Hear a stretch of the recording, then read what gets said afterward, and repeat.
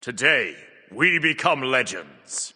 Alright boys, and we're back with another alignment chart update. So the most requested one in the comments was magical damage items for the most part. And it makes sense, you know, after doing physical damage to do magical damage as well. Be sure to subscribe for the other alignment charts coming to the channel, of course. We're going to be doing tank items and starter items as well after this one. So if you don't want to miss those, then definitely hit that big red button. And for those of you that might not have seen my physical damage alignment chart video, maybe you're only interested in the magical items or you just haven't seen it yet, I'll give a quick explanation of how these work, because they are like different to your normal kind of item ranking video. So basically we have two axes here. The x-axis, so left to right, is early game to late game. If you're placed more towards the left-hand side of the chart here, you're a more early game item, going to be picked up in your first few slots. And if you're more towards the right-hand side, you're going to be more of a late game item, you know, probably more expensive, picked up in like your later slots in the build. And then on the y-axis, we have damage and utility, so more towards the top of the chart, you're going to be a much more damage-focused item, and more towards the bottom, you're going to have some more utility, you know, be that healing or extra crowd control, other kind of utility stats, you know, things that just help you out in a way that isn't necessarily just damage. And of course, these axes combine, so if you're in the top left, it's going to be more early game damage focused. If you're in the bottom right, it's going to be more late game utility focused. So yeah, with that explanation done, let's just jump right in with our first item here, which is Bancroft's Talent.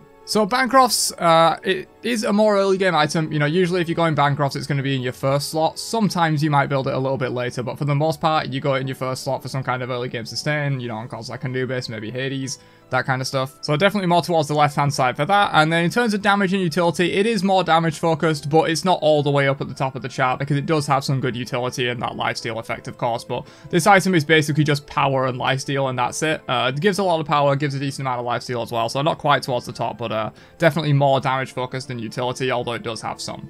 Book of Thoth, so it's probably going to be in a similar spot actually, because it is a very early game item. You know, if you're going Book of Thoth, you're going it first item basically. Yeah, there's maybe some minor niche applications where you could go it later than that. Maybe if you're going tablet first, you go book second or something like that. But for the most part, built first item, definitely very early game for that reason. And then in terms of damage and utility, it's more damage focused than Bancroft's, but it does still have some utility in that it basically gives you infinite mana for the rest of the game. This thing gives like 1,000 mana, so you're never going to have mana problems once you have this thing stacked up. So there is some utility in that as well, but it is more damage focused than Bancroft's. I think the lifesteal provides more utility value than the mana overall. And of course, this item gives like, you know, insane amounts of power once you've fully stacked up and if you build around it as well. Charon's Coin, a very interesting one. I've always disliked this item because it seems designed as an early game item because you have to stack it up. You want to get it as online as early as possible so you can get those stacks, but it also is designed as a late game item because it has percent pen on it. And as you'll know if you watch the physical version of this tier list, percent pen, you're generally building more late game. Flat pen, you're generally building more early game because as people get more defense, it's better to shred a percentage of that as it is to just shred a flat amount off of it. And so this item's kind of weird. I guess it'll be somewhere towards the middle, because it has like different aspects where you want to build it early and you also kind of want to build it late as well. Also, it does stack off of god kills and not off of minions, so you would generally build this a bit later than you would build something like Book of Thoth that is a minion stacking item. So I guess we'll put it somewhere near the middle. And then in terms of damage utility, it's probably in the middle as well, I think. It does have some good utility in the movement speed and regen stats that it gives, but it's also got some good damage as well. I'd class penetration basically as damage in this kind of thing. Like, penetration isn't utility to me, penetration is damage, because it essentially just allows you to deal more damage. And so I think it is slightly skewed towards damage, but again, does have some decent utility stats in the movement speed and the regen that it gives you. Chronos Pendant. For some reason, this is a really low-res image, for whatever reason. So this one, kind of interesting as well, because you can build it early and you can build it late as well. Pendant really can fit anywhere in your build, to be honest, if you're going to need that CDR at some point. So I guess we'll put it somewhere towards the middle, maybe slightly more towards the early game. You generally don't build this like last item, but you also don't build it first item by any means. And then in terms of damage utility, I'll probably skew it slightly more towards utility because obviously it has that 20% cooldown reduction and extra cooldown reduction on the passive as well. It has some MP5, I believe, as well. And the damage on it isn't great. It's just like 100 power or something, and that's it. Definitely more utility focused, so we'll drop it somewhere around there. Cyclopean Ring, generally built a bit more late game. You know, it's that Kinsai style effect where you're shredding a percent of max health, and so it's better when the enemy has more max health online. It's also quite expensive in terms of the other rings, and it's basically entirely damage focused. There's no utility to this, it's just big damage and even more big damage on the passive basically, so we'll drop it somewhere around there. It's not usually something you'll go like super late game, but generally like sort of 4th or 5th slot is when you're going to see Cyclopean Ring come online, maybe slightly earlier than that, but generally is better built later in your build because of that percent max health shred that I mentioned. Demonic Grip, again, pretty much right up here in terms of damage because I class pen as damage and all this item is attack speed, power, and damage. So basically just damage on this item pretty much. In terms of early game and late game, it does have percent pen on it, so it's generally a bit better built a little bit later, but it is quite cheap, has 30% attack speed on it, so it is generally sort of built in the middle of your build, I would say, with demonic grip, especially because hunters and magical ADCs, of course, like to get their percent pen online a little bit earlier so they can start dealing with tanks as like the mid-game team fights start to happen. And so yeah, we'll skew it ever so slightly towards the late game, but it is generally kind of a mid to late kind of item that you'll build in your build, and then yeah, it's basically entirely damage. We're probably going to get skewed pretty heavily towards the damage category in this because, you know, these items are built for mages and in rare cases magical ADCs, which are basically just built to deal damage. It's nice to have utility stats on them as well, but they are mostly damage focused.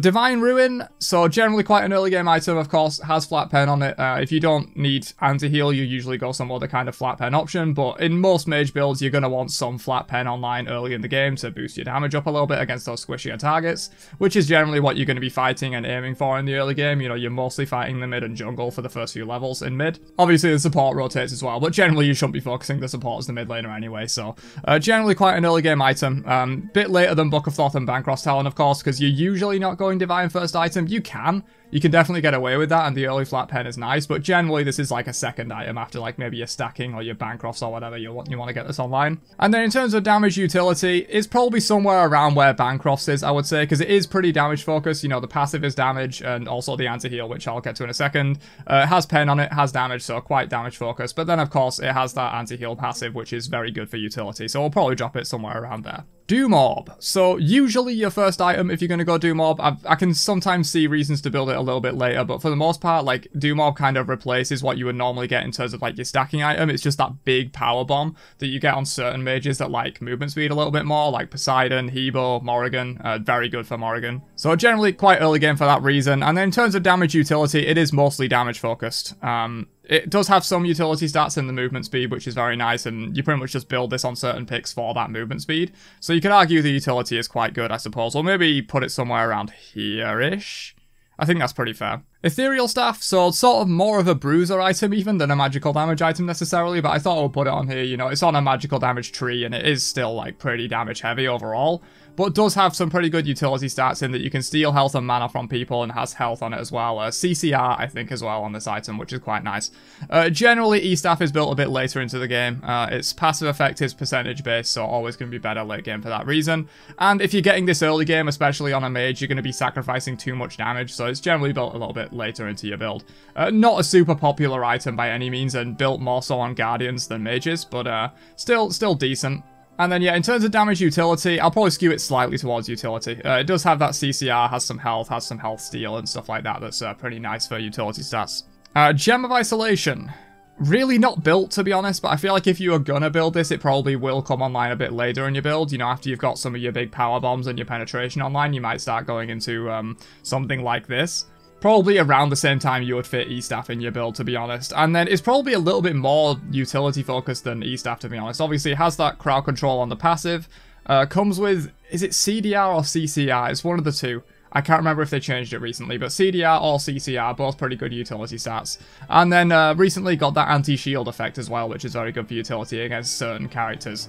I think there are better anti-shielding options than Gem of Isolation, to be honest, but I guess if you're against like a Nike or a Yamoja or an Odin, this could be useful for that utility-wise, so we'll put it somewhere like there. Griffin Wing Earrings, I included this in the physical one as well, because obviously it can be built cross-class. Any kind of ADC can build this item, and it is mostly damage-focused, for sure. Comes with attack speed, power, but that effect that allows you to hit basic attacks a little bit more easily, especially at range, does have some utility to it, so we'll drop it somewhere around there. And then in terms of early to late game, it's generally built a bit later. This item, usually you want to get some of your core stats online first, you know, your power, maybe your attack speed, some pen, that kind of stuff, and then you get this item online to allow you to consistently land basics in team fights and stuff like that. Hastened Ring, probably in a similar position to most of the rings, but maybe a little bit more utility focused, because it does have that passive where you get haste, which is very nice, and also a little bit of movement speed on this as well. I think it's about 7% movement speed or something like that. And then in terms of early late game, I think about where I've got it actually is pretty right. You know, usually this is, on Freya specifically, it's usually built a bit earlier because Freya really needs this effect, but if you're building this on other magical ADCs, it's usually like kind of after your core stats that you kind of get this online. Around the same time you would go Cyclopean, a little bit after Demonic Grip, so yeah, probably about there. Last Gasp is an interesting one. New item, of course. Gives you bonus magical power based on gods you heal with the passive. And it does have flat pen on it, so I think this would be more of an early game item. I've not seen it too much. I think it's quite niche. But on like healers for their flat pen option, instead of going like, for example, Spear of Desolation, which you might not want to do because Spear of Desol is really good right now when they reduce the cost, but you might want to go this on like certain healers for your flat pen option if you don't need Divine, and so I'll probably build a little bit more early game for that reason. It does come with like a lot of flat power from the passive as well, which is nice. And then in terms of damage utility, it's basically just damage. I know this is a healer-related item, so you would think it's more utility-based, but really all it gives is power and pen, and more power from the passive, so it is very damage-focused. I think we'll probably drop it around there. Obsidian Shard, so entirely damage-focused. It is just power, pen, and more pen on your first ability, so entirely up here. And then pretty late game as well, of course. It's percent pen, much better late game. You're generally getting this online in like your 5th or 6th slot as like your big magical shred to like deal with tanks, so probably somewhere around there. Polynomicon, mostly damage focused, does have a small amount of utility in that it has some lifesteal, but damage on the passive, big damage as well, so probably somewhere around like here or so. And then in terms of early to late game, I feel like Polynomicon is right in the middle. Poly is normally something you get online, you know, you might stack into flat pen into poly or something like that, or like Doom Orb into flat pen into poly. Normally poly is like in your 3rd or 4th slot. It's not super, I mean you can buy it late game, but usually on the characters that want poly, it's really good for them, and so you want to get it online early, but you don't want to be rushing into this because the passive scales off of power, so the more power you have, the more useful it is, and you generally want to get some other stats online, like some big power or some pen or something in the early game before you build into poly, but you don't want to get it too late either, because often the gods that do build it is kind of core for them, and so you want it online, like around the middle of your build. Pyth Piece, pretty interesting item, doesn't really see too much play, but probably underutilized in my opinion. This item provides a lot of stats. Has an aura, so generally a little bit more useful later on, I suppose, when people start grouping up and stuff like that. Quite utility focused. The power on this item is very low, and while it does give some extra power from the passive aura, it's still really not that much of a damage focused item. You know, it has cooldown reduction, it provides stats to your teammates, it has lifesteal, so it's quite utility focused, I would say. Probably one of the more utility focused magical items that we have. And then in terms of early late game, I feel like it probably is like somewhere in the middle of your build that you would buy Pyth. It's usually not a rush. Maybe on supports, I suppose you could rush this. For mages, usually not a rush though. You have more important stuff to get online than Pythagorean's Piece. And then the later the game goes, the less value the passive really gets. So yeah, probably somewhere in the middle, I would say. Rejuvenating Heart, so another new item. This is the one that boosts your healing, like based on like your hit abilities and basic attacks, you get stacks, and then you consume those stacks on your next heal to boost it. I believe up to like 60% or something like that. So pretty utility focused. The stats on it are like okay damage wise, but obviously you're getting it really for that heal boost on your big healers. So probably a little bit more utility focused, probably somewhere around here. And then in terms of early late game, it's probably kind of a middle of the build, 3rd or 4th slot kind of item. You want to get some more important stats online early before you build this, even on healers, so probably somewhere around there. Oh, I just realized I have Ring of Hecate on here. That's been removed, so we're not going to be placing Ring of Hecate. Rod of Asclepius, probably in a very similar spot to Rejuvenating Heart, I think. They both kind of fill the same role in that they just boost your heals. It's just Rejuvenating Heart does it in a little bit of a different way. It's more like concentrated into one big heal, whereas Rod of Asclepius just boosts all your heals by 30% permanently. So probably in terms of utility, they're about the same. And then to be honest, you would build them in a very similar place as well, I think. So we'll probably just put them pretty much on top of each other there. Rod of Tahuti. Damage, late game. This is obviously... Maybe I shouldn't put it right towards the end of late game because there have been metas, and I think even now at the moment in the Pro League they're building Rod quite early. Even like in the past it's been rushed as a first item when it just had really good like bloated stats. Especially when stacking is bad. Rod of Tahuti has kind of emerged as like an early game rush item to get that big power bomb when like Book of Thoth and Warlock staff aren't really optimal. So I guess I won't put it fully towards the late game thing. I immediately wanted to slam it to the late game because that's usually where it's built in like your 5th or 6th slot, but there have been metas where you rush it, and so I won't put it fully towards the right hand side. But then in terms of damage utility, it's all up here. It's just damage, pen, more damage on the passive. That's basically what this item is. It has some MP5, I guess, but that's literally it. And yeah, we'll move Obsidian Shard over a little bit because there's literally no reason to ever build Obsidian Shard early game, whereas there is a bit of a reason to build Rod Tahuti early game, so we'll do something like that. Soul Gem, so a little bit niche, but super good on certain picks, Soul Gem. Definitely has some utility to it with the healing on the passive, has a bit of lifesteal as well, has cooldown reduction. But, you know, you get some extra damage on the passive, it comes with some power, so it is relatively power-based, but to be honest, I would say this thing's quite balanced in terms of power and utility. I'd say it probably lands somewhere in the middle. And then, actually, in terms of early and late game, it's probably in the middle as well. This is generally like a 3rd or 4th slot build. You know, after you get some core stats online, you'll go into a soul gem on the characters that like it. It can be built a bit more late game as well, but honestly, this might just be a middle of the chart placement, a rare, directly in the middle item. This is definitely a middle of the build and very balanced on damage utility. Reaver, just damage and late game, I guess.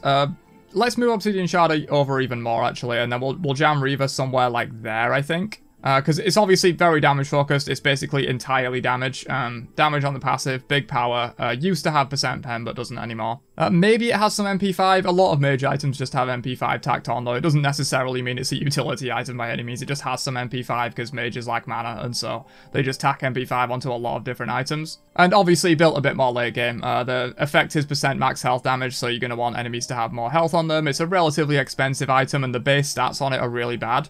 It's just like 90 power I think, and so you want to get some of your base stats like power and pen online first before you go into this. It's not a great rush. Spear of the Magus, so it would have been an early game item before they reworked it into the now giving percent pen instead of flat pen, so it's now built a little bit more later into your build. But of the percent pen items, I would say it's built the earliest. Whether that's because people just still like building it early because they used to have flat pen and they kind of are like, oh, I used to build this in 2nd or 3rd slot, so maybe I'll still do that, I'm not sure, but generally a little bit more late game because of that percent pen. Percent damage increase on the passive also a little bit more useful when you're hitting a little bit harder in the late game as well. In terms of damage utility, it's mostly damage, you know, power and pen, but it does have some lifesteal on it, and the effect also applies to them being hit by your teammates as well, which is some utility. I know it's damage, but it's like more towards utility because it's for teammates. Obviously it boosts your damage as well, but also boosts the damage of teammates, so we'll drop Spear of the Magus somewhere around there. Spear of Deso, definitely very early game. You basically build this in the same place you would build Divine Ruin, it's just if you don't need anti-heal, it's like the Brawlers and Jotuns debate. If you don't need anti-heal, you just buy Spear of Desolation. If you do need anti-heal, you buy Divine Ruin. Honestly, I would maybe even put Spear of Desolation ever so slightly to the left of Divine Ruin, because sometimes you might even still build Divine later in the build if, like, you didn't want to get it early, but you still need it. Like, that anti-heal is going to be useful throughout the entire game, whereas Spear of Desolation, you're generally building it just for your early game flat pen option. It's actually a rush right now. I've seen a lot of people rushing this item in lieu of stacking. And so maybe we could even put it a little bit further over here. And then in terms of damage utility, it's definitely less utility than Divine Ruin. Maybe we'll move Divine down a little bit, because that anti-heal is very useful. And then we'll drop Spear, like, somewhere around there. Actually, it's probably got a little bit more utility than Doomorb. Doomorb just has, like, movement speed, whereas this has, like, 10% cooldown and also extra cooldown on the passive. So, yeah, I think about there is fair for Spear of Desolation. Sphinx Baubles, generally more utility focused. You know, the damage isn't great on this thing. You're mainly building it to be able to bypass that cap of 40% cooldown reduction and go to 50%, so pretty utility focused and also very late game as well. You're going to want to have 40% cooldown reduction already online. I think I talked about this in the physical one, because obviously this item can be built across physicals and magicals. You're going to want 40% cooldown already online when you buy this, otherwise you're wasting the passive entirely. If you only have 30%, this thing gives 10%, you're just at the cap, you're not at 50%, so you want to already have, like, maybe your Sands of Time upgrade into Pendulum online and Chronos Pendant or something like that. Or maybe, like, your Sands of Time upgrade into, like, Spear of Deso, Soul Gem, and then you buy this. It's generally not that useful of an item, in my opinion, but if you do want to get it, you should get it late game when you already have 40% pen online. Staff of Mirrodin, pretty damage heavy, has 10% cooldown, so I'll put it slightly down, for that reason. A little bit of cooldown for utility wise, but extra damage on the passive, percent pen, big power, that's pretty much what it is. And then in terms of early to late game, I feel like Staff, it can kind of be built, like, anywhere in the mid to late game section. You know, anywhere in this right hand side I could probably place it and it would be kind of fine. You know, some people go at, like, 3rd item or 4th item. It's also a bit like Soul Gem and Poly in that the gods that want this item really want this item and it's super good for them. You know, like your Zeuses, your Vulcans, that kind of stuff. And so you might get it online a little bit earlier than you normally would based on its stats, but yeah, generally still a pretty late game item. I think we'll probably drop it around here. Tablet of Destinies, so definitely very early game. Despite being % of your max mana in damage, you just kind of have to build this early game because of how long it takes to stack. You know, normally this is either a first or second item after your Book of Thoth or something like that, because it's way too hard to stack if you're getting it in the late game. So generally pretty early game for that reason. And then in terms of damage utility, it's basically just entirely damage. It comes with some mana, which I suppose is nice, and maybe why it's like a pixel below the top of the chart here, but it's basically just damage. You know, it's some power, and then it's extra damage based on your mana for the passive. Telkine's Ring, so obviously the rush for magical ADCs, at least before, I'm not sure how it's doing after the nerfs. I'm not sure if magical ADC, like the meta build, is even Telkine's anymore, but generally pretty early game since they changed the passive damage to be flat instead of based on your power. Better early game because, you know, it's not going to scale into the late game, and the actual damage of the passive by late game falls off quite substantially. But in the early game, it hits hard, it has some lifesteal, which is nice, so we'll put it a little bit further down for the lifesteal component. But generally pretty damage focused, it's just to get that big extra, like, hit chunks on your autos in the early game as a magical ADC.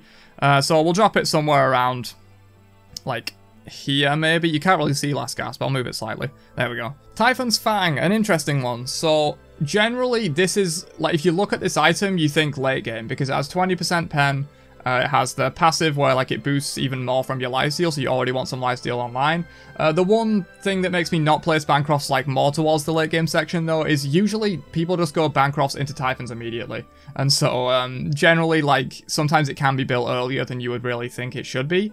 In builds where you're not just going Bancroft Typhons, you know, if you're maybe going something like Soul Gem Typhons or like Soul Gem Spear of the Magus Typhons or something like that, you know, builds that aren't just Bancroft Typhons, ones that have lifesteal like sprinkled throughout the build, and then you buy Typhons. It's built a bit more late in those kind of builds, in like 4th, 5th, maybe even 6th slot. And it having 20% pen now instead of 10% does shift it slightly more towards late game as well. So I suppose we'll drop Typhons somewhere around here. And then in terms of damage to utility, it's mostly damage, but of course it does boost your healing from lifesteal and gives lifesteal itself, so that's pretty nice as well. And finally we have Warlock Staff, so basically this is going to be basically in the same place as Book of Thoth. Or in terms of early to late game, it's going to be in the same place as Book of Thoth, but it does have a little bit more utility than Book, of course, coming with that health.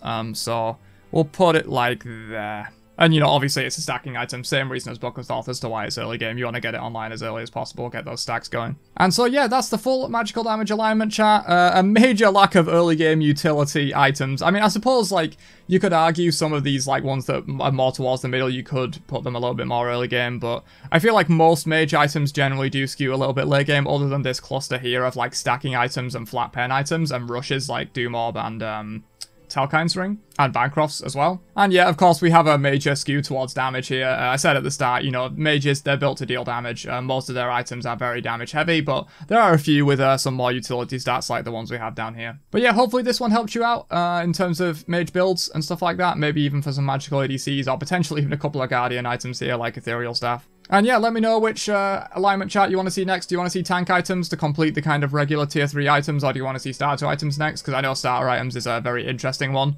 in terms of placements. So yeah, let me know down below, and I will catch you guys in another one later on. Have a great day, and peace out, you nerds.